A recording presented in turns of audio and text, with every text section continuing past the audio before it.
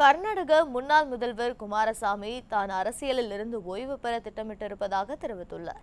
கர்நாடகாவில் குமாரசாமி தலைமையிலான கூட்டணி ஆட்சி அண்மையில் கவிழ்ந்தது. இதையடுத்து முதலமைச்சர் பதவியை அவர் ராஜினாமா செய்தார்.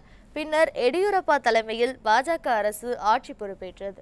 இந்த நிலையில் பெங்களூருவில் செய்தியாளர்களிடம் பேசிய குமாரசாமி அரசியலில் ஓய்வு பெற இருப்பதாகவும் ஆட்சியில் இருக்கும் வரை நிறைவான பணிகளை மேற்கொண்டதாகவும் தெரிவித்துள்ளார். அரசியலுக்கு தற்செயலாக வந்ததாக கூறிய அவர் 2 முறை முதல்வராக பணிபுரிந்ததில் பெருமைப்படுவதாகவும் குறிப்பிட்டார்.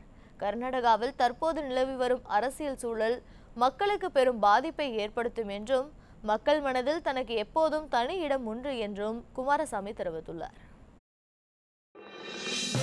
இது போன்ற முக்கிய வீடியோக்களை உடனுக்குடன் தெரிந்து கொள்ள NewsJ யூடியூப் சேனலை சப்ஸ்கிரைப் செய்யுங்கள்.